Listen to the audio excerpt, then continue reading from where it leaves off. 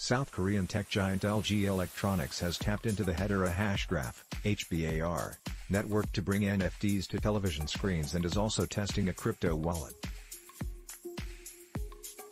LG has released its NFT marketplace called LG Art Lab, available in the US on the company's TVs running the webOS 5.0 operating system or later. The NFT platform allows users to buy, sell and showcase their Hedera-powered NFTs from their screens, the company said.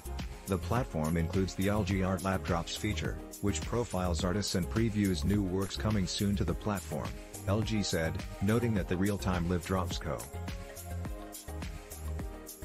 The announcement comes approximately 8 months after LG Electronics said that the TV giant aims to incorporate NFTs into its smart TV in a bid to redefine viewing and user experience. Meanwhile, LG Electronics is also running a beta test for developers for a new crypto wallet app that it has not. Per News One and the Shina Ilbo, the firm has registered the app's name and logo with domestic and foreign patent offices and hopes to make an official launch before the year is out. The firm added that it is still working on details of the wallet's features, but remarked that it will also be built on Hedera.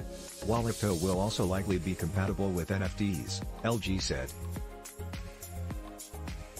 The company may also seek to integrate the wallet with ThinQ, its fast-growing Internet of Things (IoT) platform. Notably, LG has tapped the lesser-known Hedera network to offer these features. Hedera describes itself as an alternative to blockchain and is using its own hashgraph technology, or another version of the distributed ledger technology. At 7:33 UTC, HBAR, ranked 42nd by market capitalization on Coingecko, trades at $0.62 and is up 1% in a day and down 2% in a week. HBAR crashed 80% in a year.